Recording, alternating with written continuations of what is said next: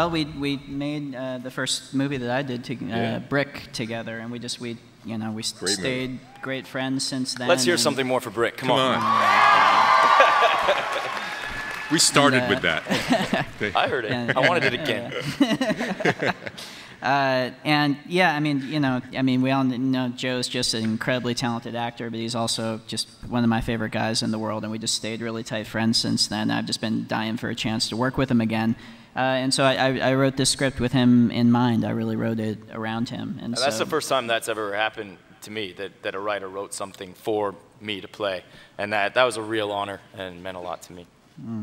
And we had just an amazing. It was incredible. What you guys got to see a little bit in the teaser trailer, how Joe really became Bruce, or he didn't become Bruce. He created a character who you could imagine could be a younger Bruce. And between the makeup and the performance, it was just amazing to see a friend of yours transform themselves that much. And do the kind of this high wire act of performing. It was really cool to get to watch.